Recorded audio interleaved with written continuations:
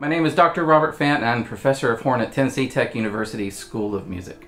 We have a strong program and an awesome studio, and I would love to talk to you anytime about that. Feel free to contact me. Today I'm going to play for you the French horn Etudes. I have a couple of pieces of advice about these Etudes. First, generally, follow your teacher's instructions.